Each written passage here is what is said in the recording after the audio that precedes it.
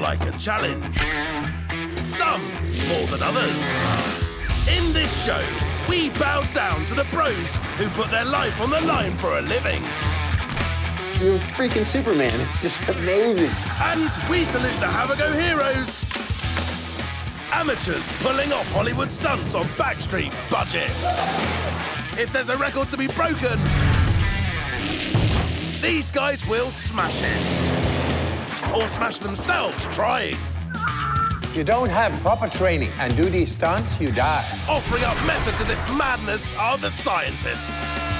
And there's no margin for error. It's utterly disastrous. Giving us the lowdown on the physics of fast and the biology of bizarre. Everybody was really scared, really scared. So sit back as we witness the jaw-dropping, the heart-stopping, and the eye-popping in Stunt Science.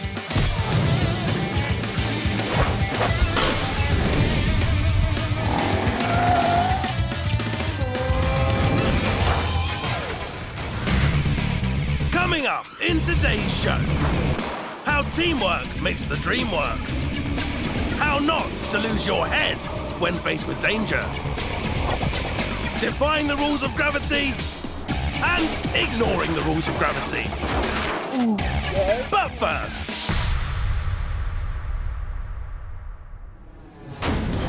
the sea, a storm, and a bloke with a kite freaking out tourists on Brighton Pier. Meet 4 times British kite surfing champ, Lewis Crathern. What I love and the thing which gets me really excited is the storm wind conditions, over 60 miles an hour. The stronger the wind, the higher you go. There's so much power when you jump, it's like being shot out of a cannon. This extreme sport doesn't come without risks, as Lewis knows all too well. I landed backwards, so I actually knocked myself out. I pretty much drowned. 60% of my lungs were filled with water and I was placed into a coma for a week, but I can't get over the exhilarating feeling of the extreme conditions, so I've almost forgotten about it. It's strange how that can happen. Stranger still is that Lewis took that as his cue to plan the biggest stunt he'd ever attempted. He wanted to jump one of the UK's most famous coastal landmarks, Brighton Pier, which measures over 15 metres high. I basically thought, in my lifetime, someone's going to do that. It has to be me. So to avoid injuring himself and the unsuspecting tourists, Lewis has a lot to consider. I think Lewis is absolutely insane. There are so many factors he needs to have right here. He needs a high tide. He needs super big waves to give him a good jumping off point. But most important of all is going to be the wind speed and the wind direction. It's got to be incredibly strong in order to lift him up, and it's got to be blowing in the right direction as well to take him over the pier and not out to sea or into the beach. It's just getting that height at the crucial time. The worst case scenario was I could die. With so much riding on him nailing this jump, Lewis waited patiently for Mother Nature to play ball. I waited a year for the perfect conditions, and they needed to be 100 out of 100 perfect. So after about a year, a storm showed up on the radar. I tracked it all the way across the Atlantic. I could see that it was meant to hit Brighton perfectly on the right day, the right time. I was so ready for it. On the morning, I woke up feeling a bit nervous. I knew it was a big day, but it didn't actually go to plan as I expected. I wasn't getting even in line with the pier. It was dangerous. I was underpowered. It was devastating. As the storm raged on, time was running out. The tide was actually dropping. I had to get on with it as quick as possible. There was one thing going through my mind. Do not lose your edge. I could not lose my board or it would be over. If I lost my grip and span off, I would have just span off and smashed into the bottom of the pier. That wasn't an option. I really did get the last wave of the day. That one wave gave me the chance. And I went for it.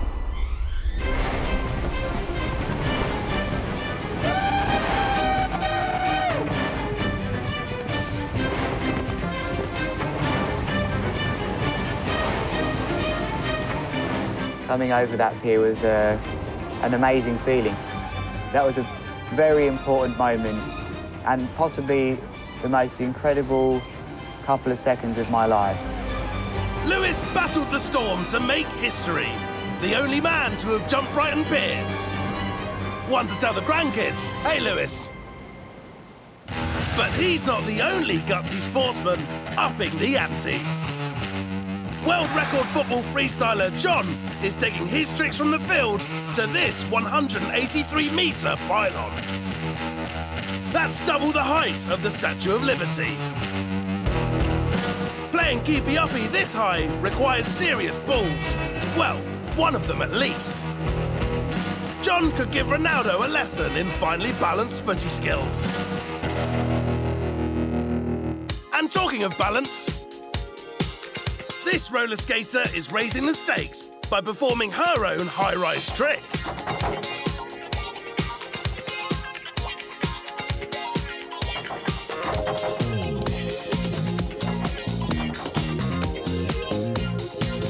If you've ever tried to master the moonwalk on a night out, she's gonna put you to shame.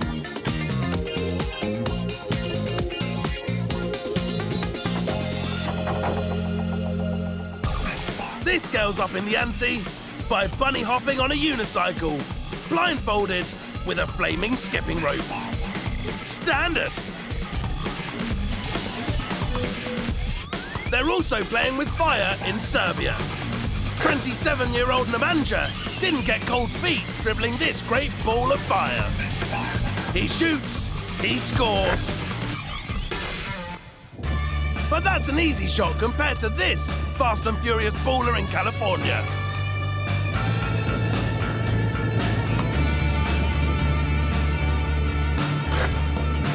With his right hand playing a game of basketball and his left driving a car. Basketball rules state you're not allowed to take a shot when you're moving, but we'll let this one go. What do you do if you can't find your bottle opener? Keen golfer Joshua has enlisted his wife to help pop the champagne with this unique trick shot. That was one way to get a drink. Bottoms up. This is a DIY project that your mates can get on board with. Meet Clint Walker, a keen skateboarder with big ideas. Well, I was always, pretty hands-on and just like building with whatever you had, out in the barn, whatever. His hair's grown out, but he hasn't grown up since his glorious homemade project. We built a slip and slide loop. Big 12-foot slip and slide loop for no other reason rather than just because we wanted to. Seems like as good a reason as any. So he roped his dad and best friend Clive in to build it. It's funny, everybody thinks we're like the biggest rednecks. Attached to the roof just under 5 meters in the air and smothered with peanut oil to make it extra slippy. What could possibly go wrong? Yeah, speed is key in getting around the loop. I would say probably about 25. I'm not a scientist, but yeah, 25 miles an hour. Clint's not a scientist, but Russell is. The key to this stunt is speed, and they need to go as fast as they possibly can so they don't go halfway up and land in a really painful way. So they're doing the right thing so far. They're lying flat like you would in a water slide. They've coated the whole of the slide in peanut oil to make sure it's as frictionless as possible. Unfortunately, they live in a bungalow. They don't really have that height to give them the speed that they're going to need to go all the way around. So I'm kind of guessing they're going to go halfway around it, get to the top point and just land in an uncomfortable mess at the bottom. So with the loop lubed and ready to go, it's showtime. And being the gent he is, he's letting his mate Clive go first. It's gonna be scary. Now that's gonna sting. Clive kind of ran and jumped into it, and as soon as he jumped into it, I was like, oh, dude. He needed a lot more speed to make it all the way around. And instead of sliding up and coming straight back down, he went straight 12 o'clock and then just fell straight from the top right back down onto the track, all like the plywood, tracks that was below him. He split like a pretty big L on his foot, like definitely needed stitches, and told him that he shouldn't go to the doctor when he definitely should have. We advised him not to, and then it got infected, so Clive was bummed on that for a while. Who needs a doctor when you've got Clint on hand? We super glued him up, and then after we super glued him up, we went back out, and yeah, I slung my body around that thing, I guess. With the dummy run done, it's Clint's turn. And to give him more speed, he decides to cling onto a stretched out bungee rope. Good luck, mate.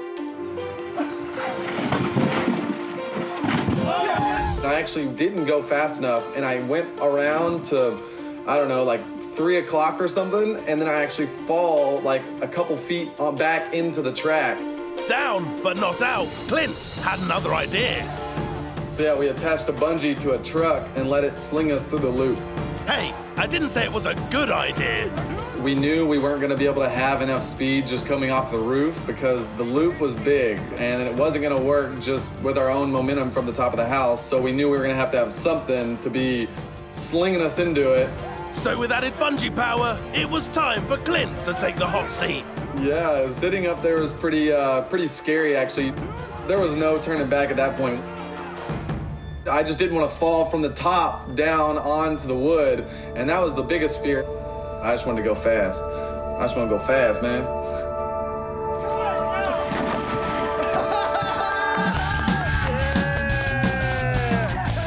Brilliant!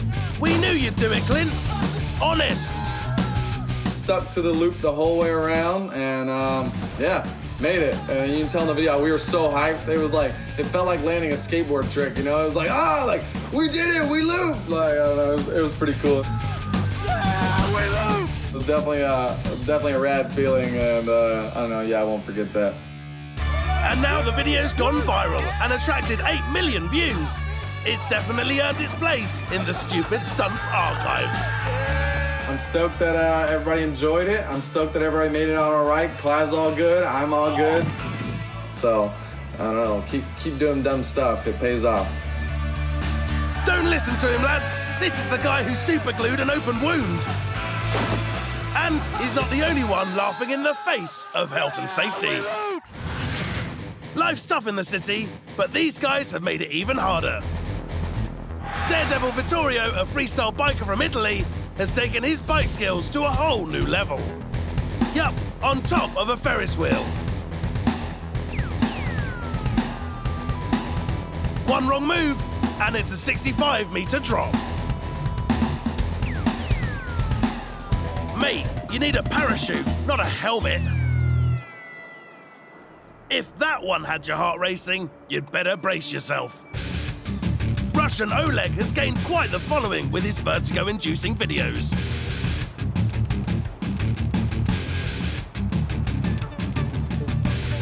Although I can't say I'd be surprised if, whoa! One day the uploads just stop coming. Viral wannabes just keep on upping the stakes. Take this base jumper who climbed up this rusty health hazard of a building. I hope he got his tetanus jab.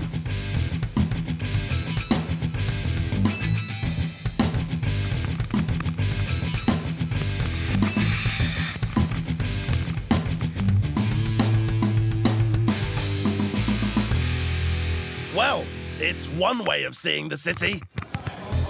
And here's another. Urban explorer Ricky couldn't find an open-top bus tour of Paris, so he's attempting his own. Clinging onto a roof in the cold at 48 kilometers an hour is a stupid thing to do. Plus, it doesn't look much like fun either. And he's turning his talents into a European tour. Back in Blighty, Ricky's lost his travel card.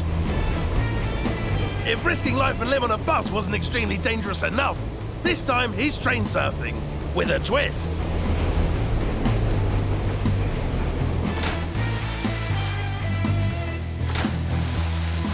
It's advised not to try and avoid the ticket inspector in this way. You may end up with more than just a heavy fine. You can usually bet if something's happening in England, it's what they do for breakfast in Russia. No, they've not brought back third-class travel. Meet Batgirl. She thinks that this is a good idea, But let me assure you, it isn't and should never be attempted. She's only spitting distance from those high voltage cables. But thankfully, the next stop is Gotham City. The deadly craze continues with these lads across town. The first step is to get on the train unnoticed. Nothing to see here, officers.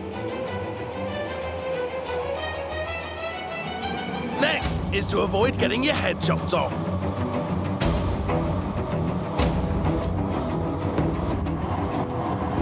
Wearing goggles was a great idea, but I've got a better one. Buy a ticket and travel inside the train.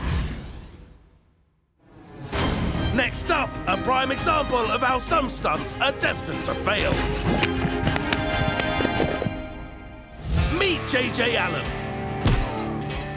He's the ringleader of POR, the world's most dangerous stunt group. Nothing compares to the rush I get when I'm about to do something crazy that should mess me up and I end up standing up and walking away from it. That is the biggest rush that I will ever get in my life, and I keep coming back. You know, I keep wanting more and more and more. POR stands for Prophets of Regret, and their mission is to push the boundaries of extreme stunts. One goal in mind, to produce the most edgy content we can possibly create, and this is what we want to do going forward until our bodies won't allow it anymore, until, you know, Father Time kicks us. Self-inflicted pain is their forte, from setting themselves on fire and jumping from extreme heights, to cracking themselves in the nuts. The gnarlier the stunt, the better. People come up to me all the time, and they're just like, wow, why did you do that? Over the years, a lot of our crew members have broken bones. We've had third-degree burns.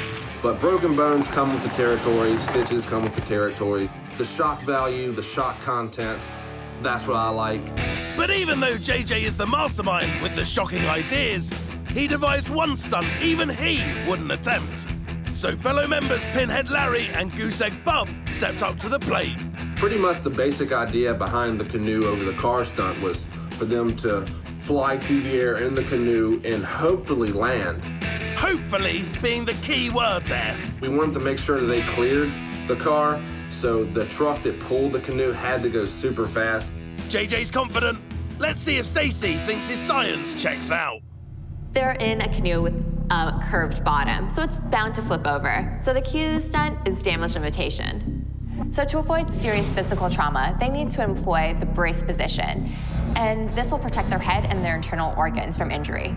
By keeping their arms and legs tucked in, they're going to prevent themselves from breaking bones. They'll land in the wrong place, and they'll face a world of pain. With a vote of confidence from Stacy there, it's time to get this show on the road. All of us were super nervous. I think everybody in the group was nervous except Bud and Pinhead. They seem to be the most calm out of all of us. Hey guys, don't smoke. It's bad for your health. Then again, so is canoeing over stationary cars. And that doesn't look like the brace position. There was no planning for it at all. Pretty much, I put a motocross helmet on. He put his helmet on. Next thing you know, I'm sitting in the canoe with him and flying towards that ramp.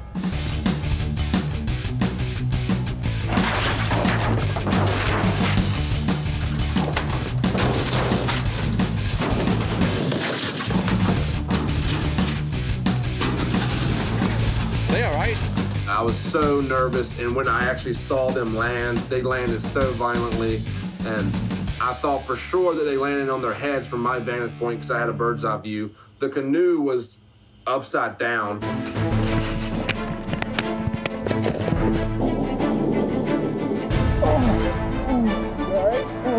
After the canoe hit the ground, I hopped right back up, so nobody really thought too much of me being hurt. The camera instantly focuses on Bub laying on the ground. He's kind of groaning. Bub, you all right? Bub. Oh, yeah. He walks away with bumps and scrapes. They finally get back to me, and you can see a hand is clearly disfigured, popped out of place. Pretty bad. Move your fist. Make a fist.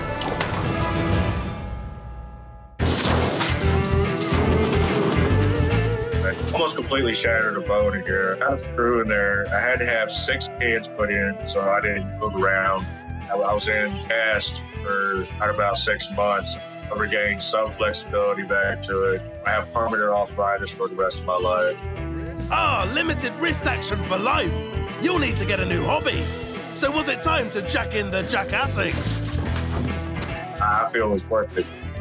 I'm still back out here, and I'm still doing stuff. Well, you know what they say. If at first you don't succeed, try, and try again. Maybe that doesn't apply to stunts. In Montana, this fella has built his first ski jump. And I'm guessing that it was also his last ski jump. Snow, meet Face. Face, this is Snow. With a run up this long, you just know this have-a-go hero is gonna hurt himself.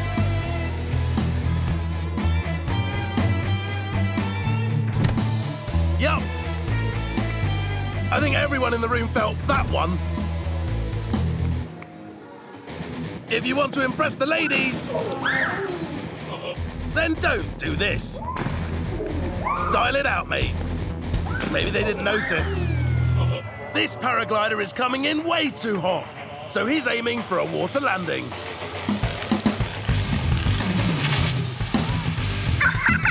He's fudged the splashdown, but he does get a soft landing on his undercarriage. My balls on the water.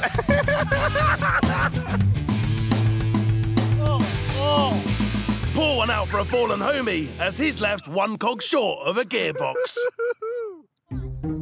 Sometimes these stunts sound better on paper, like a bike on a rope swing. This cut-price Evel Knievel hasn't convinced himself this is a good idea. Yep. You're kind of stalling. You can only put it off for so long, mate. It's time to show us those sweet moves. There he goes. He's ready. Showtime. Or not. Gravity really had it out for that guy. Who says you need snow for a ski jump? This young fella in Slovenia is doing just fine with a bit of tarpaulin. I'll give him 5 points for bravery, naffle for style.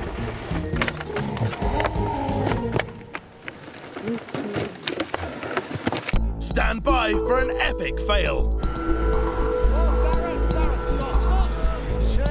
3,650 meters up is no place for a cock-up. But skydiver Darren has misheard instructions to wait and jumped with his restraint cable still attached. Dangling from a plane over 3 kilometers up. If Daz is an adrenaline junkie, then this is an overdose.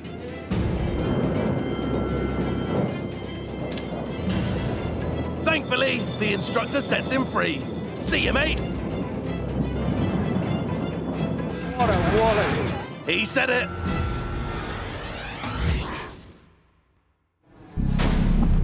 Next up, a professional thrill seeker who'll go to great heights for a scenic view. The man behind this stomach-churning setup is Samuel Valeri.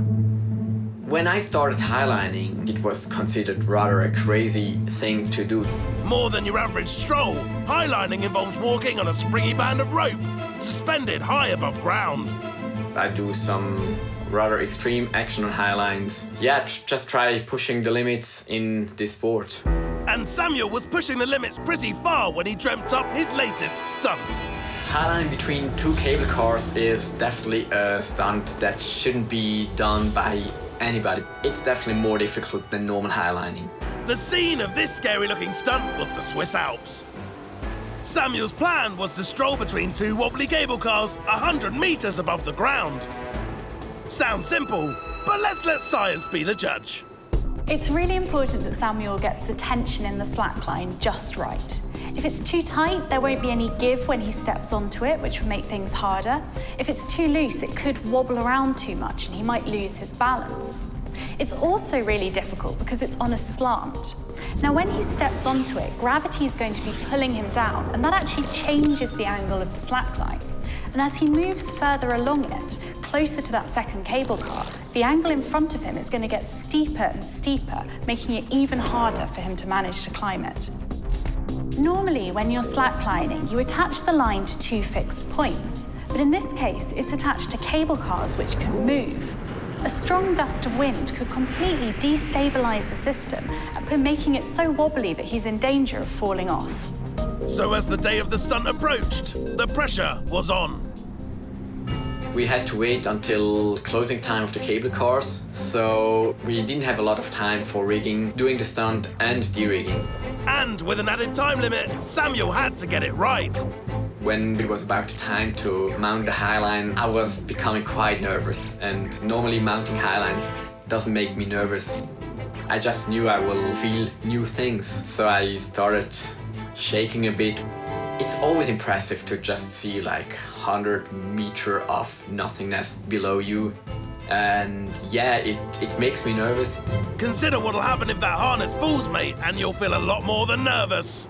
When I tried to stand up, I had a lot of goosebumps. It was kind of a scary moment, even though I knew I was secured. It feels so exposed and everything is moving, so that gave me a much more intense feeling. I tried first, of course, walking. That's always the first thing you do on a highline. But then I started surfing to the side. I tried to push the highline to the side as much as I possibly can. Whoa there, Sam! 100 meters up is no place for showing off, is it? After walking the line a few times, I thought like, now it's time to challenge my limits. I tried to go for the most difficult trick that I can perform on highlands at the moment, which is the handstand.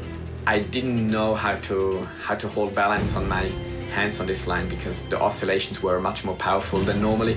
Fighting strong winds and moving cable cars, Samuel's struggling. But after a few tries, I figured out how to press myself up into handstand. I couldn't do many tries because after 10 or 15 tries, I was so exhausted that I had to stop the whole thing. You've earned a break, Samuel, and the queues at the cable car stations must be epic. While Samuel prefers to hit heights all on his own, there are plenty of activities which are much more fun when you double up. Queensland, Australia. This couple is well past the Netflix and chill. They're falling for each other big time. 26-year-old Bella and her boyfriend Lee are performing their hair-raising trapeze stunts a whopping 4,260 meters above the ground. It would be a very messy breakup if things went wrong.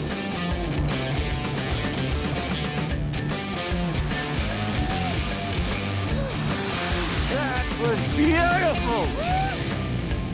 Our next double act is a couple on the rocks. They say a couple that play together stay together, but for 20-somethings Jacob and Bron, it's more the couple that climbs together. This pair of swingers met at a rock climbing club at university. See, it's not all dating apps nowadays. Since hooking up, they've highlined, skydived, bungee jumped and cliff jumped. What's wrong with dinner and a movie, eh? Our next couple's love knows no heights. Angela and Alexander figure that a 120-meter high crane is the perfect spot for a romantic photo. Smile. If you think it looks extremely dangerous, you'd be right. But don't worry, seems the force is strong with this one. Now here's a supportive boyfriend. Way! When he asked if she wanted to hang out tonight, she didn't have this in mind. These Americans have no trouble on their trapeze, and, as with all good love stories, ends with a kiss. Ah.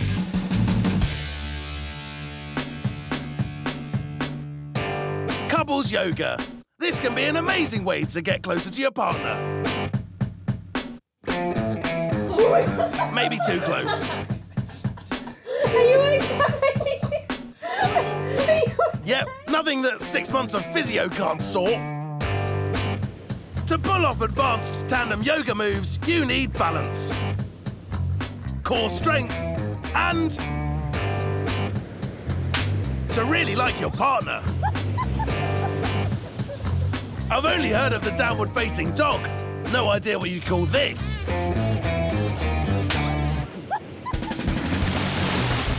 Our last daring duo is this power couple from the States. This geezer's upper body strength and balance is keeping his partner out the drink. He'd make an awesome waiter.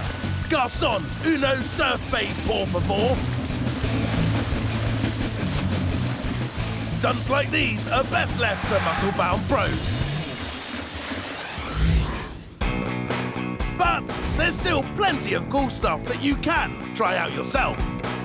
We're going to show you the tips and tricks to the deceptively difficult art of stone skimming. The perfect way to annoy fishermen. This is Stunt Hacks. Stone skimming is actually more science than art. Our main man, Taran, is here to tell us what stops the stone sinking like a, well, stone. Well, in order for the stone to bounce, it needs to hit the water at a particular angle, which is roughly 20 degrees. Surely the angle changes when it hits the drink. Well, the stone stays at this special angle because of gyroscopic inertia. Gyroscopic what? You have to give it angular momentum. Pardon? Basically, you have to spin it. Wasn't too hard, was it? The best tip is to flick your wrist to generate the spin. This will keep the stone on course and help it skip off the water. That's the science. And who better to put the theory into practice than Gareth Twamley? Gaz came in 5th at the Stone Skimming World Championships. And yes, apparently that is a thing. The ideal weather conditions for stone skimming are perfectly still, perfectly tranquil, sunny, like we almost never have here in Wales. So first tip, emigrate. But if we did want to punt, what kind of stone are we looking for? The perfect stone for skimming will be 3 to 4 inches across, nice and flat, but with a decent weight. And for myself, I like to have a small notch on the edge that I can hook my finger around and generate the spin. So there you have it. Some surefire ways to skip stones like a pro. But there's not much we can do about the weather in Wales. Sorry, Gareth. This woman reckons she can pick up any man. Now, I'm not saying I'm choosy, but... oh. People ask me what I do for a living and I tell them I'm a strong lady. First reaction is most of the time they will look me up and down and say, well, you don't look that strong. And my reaction to that is normally a little wink and a laugh and say, wait till you see what I do. Meet Betty Braun, who tours the world with her powerful one-woman show. I've been performing this show for over a decade now, and at the beginning, people were really, they were so surprised by it. Betty enthralls her audience with her incredible acts of strength. She rips thick books apart with her bare hands, twists solid metal, and snaps steel chains. But there's one part of her show that really gets the crowd going. During my Strong Lady shows, I mainly lift men out of the audience. That's a novel approach to picking up blokes. I think it's quite unusual to see women lifting men. That's the key part of the show. It's the bit that I love the most. Job satisfaction is so important. But Betty isn't satisfied with just one fella. She'll also go 2s up. My signature stunt is the human carousel. Basically, I have a metal bar and a swing on either side, and I get the men to hold on, and then they sit into the swing, and I pick them up and spin around. Even after everything I've done in the show up to that point, a lot of people still can't quite believe that I'm actually going to do it. And when I do, there is this little ripple of shock that goes out through the audience. Yeah, I promise I don't break him, okay? Thank you. And with all eyes on Betty, she definitely doesn't want to mess it up. There's always this little moment just before I do it where I'm like, what if it goes wrong? Because sometimes the people that I'm lifting in shows are well over 100 kilos. The worst thing that could happen is that one of them sits really fast and the other one doesn't sit. Or sometimes it happens that they sit not quite at the same time, and that's all right, but the further it gets out of sync, the more risk there is to my back. Or the risk of the whole thing hitting the deck if I was leant too far forward or too far back. If you go in shaky, it's not going to work. So how does Betty lift 2 grown men, swing them about, and not break her back? For the human carousel to be absolutely perfect, the main things that I have to think about are the men are the same size and weight, Physically, that's the main thing. And then also the alignment of my own body. If I can have the weight perfectly distributed over the center of my feet, it doesn't so much matter how heavy they are, as long as they're kind of the same as each other, because I can inch myself closer to whoever's heaviest, so I can adjust for it a little bit. For me, the easiest is if they're both tall and the same weight, because the taller they are, the less deep my squat has to be to lift them up. But I just have to click my core into engagement. I have to just click my mind in and be like, I know what to do. I've done the training. I trust it. I trust these guys. And you go in and you do it. Anyone else watching this thinking they need to join a gym?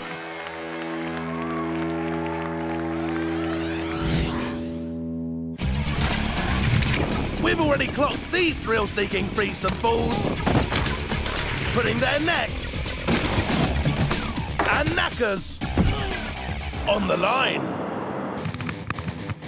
But to walk away from an outrageous stunt with your crown jewels in one piece, yeah, Willow! You need to do it like a boss. Gold medalist Sicily is making me feel a bit dizzy.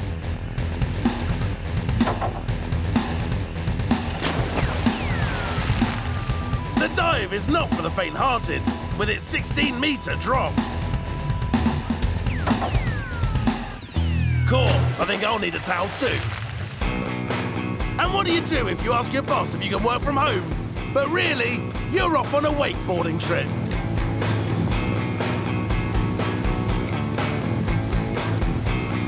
Some people can't handle a desk job.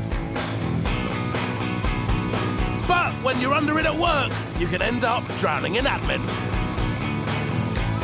I'm sure he was just mucking about on Facebook anyway. But these lads in British Columbia have got their work-life balance down. When Hank asked his mate if he could crash on his couch, this wasn't the kind of sofa surfing he had in mind.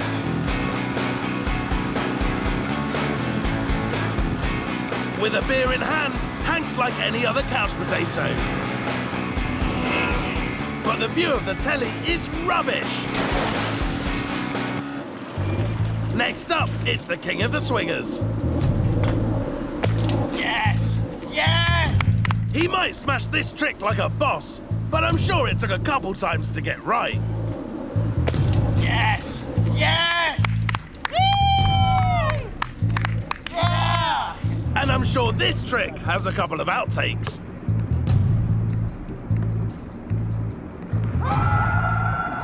What a shot! It doesn't matter if you've been at it all day.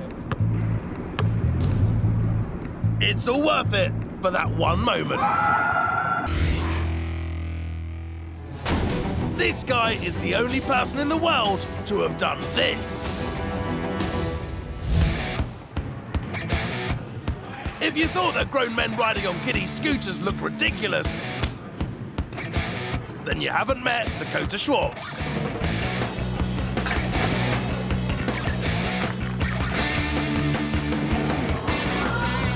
I've won 4 World Championships, 2 Guinness World Book of Records, just for most backflips in a minute. If I counted maybe upwards of 50 or 60 pro competition wins. There's no denying he's proper good on a scooter. That's what happens when you practice hours a day for over a decade.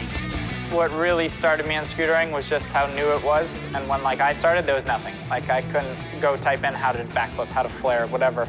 At the time, there was barely any tricks, so whatever we did was probably the first in the world. So that's what really drove me. Dakota's been pioneering new tricks in the sport for years and was the first to pull off a front flare on a scooter. And now he's got his sights set on the seemingly impossible. He's aiming to pull off the most mid-air kicklesses. It's called the quint kickless. The kickless is basically when the scooter goes one direction and then you pull it back with no kicking or anything. All you do is pull it with your force. It's pretty hard to do it in one air. Dakota is aiming to pull off the quint kickless. Yup, 5 of these mid-air mashups. And to nail this, he needs the right setup. The ramp required for me to do a quint kickless is a mega ramp. Basically, the gap is 45 feet. The drop-in is 50 feet. So as long as you drop in the 50-foot roll-in, you should have enough speed to make the gap. Should, but there's no guaranteeing. Hey, Dakota, This stunt to Dakota's, it's a massive trade-off from start to finish because he wants to go really fast. The faster he goes, the longer he's in the air. But on a little scooter with 2-inch wheels at 40 miles an hour, they're already spinning at 8,500 RPM and he's got to try and balance it. That's a compromise. The next thing, board length. The longer the board, the more stable he is on the way down, but the more difficult it is in the air because longer is exponentially harder to flick from side to side. It's really, I'd say there's probably about 5 or 10 big classical physics equations he's got to solve somewhere between the top of the ramp and the moment he lands. Did you get that, Dakota? So the lighter the scooter, the better it is for me to whip it around because it's less effort. So my scooter weighs 2.7 kilos, but the wheelbase is the most important, so we try to make them as short as possible so our feet can get on, but also whip it really fast. Easy ride or not, jumping a 13-meter gap from a 15-meter drop-in is a mammoth task. And there ain't no safety net. Anything can go wrong because obviously 50 feet drop, that's a lot of case for error. And if a gust of wind hits you, you gotta position yourself how to fall with however high you are, and then you gotta try to slide and not break any bones and stuff like that. The ramp's not that wide. It's maybe like 8 feet wide at the most, but at that speed, it seems so small. So if you go like a couple inches to the right and you shoot off that way, you're going 40 feet to flat, and that couldn't end well in any case. Dakota's decided to showcase his big stunt on the world stage, in front of a crowd of 25,000 people. No pressure then. So I'm starting out on a 50-foot roll-in. You probably hit around 40 miles an hour, maybe even faster. When I was there that day, I didn't think it was possible. And then I went.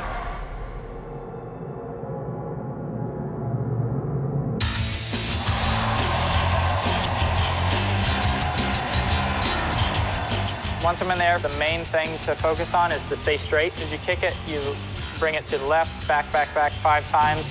Blink and you'll miss it.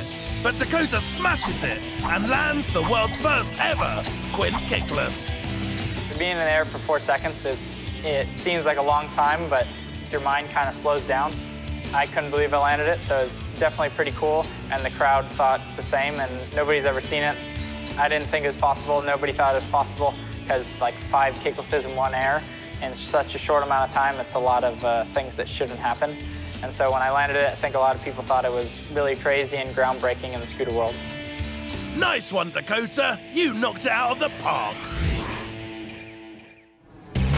Right, we've seen a bloke blown away by a kite. The laws of gravity, well and truly broken. And countless other ways to put yourself and your mates in hospital. But that's enough stunt science for now. So until next time, sling your hook. Go on, do one.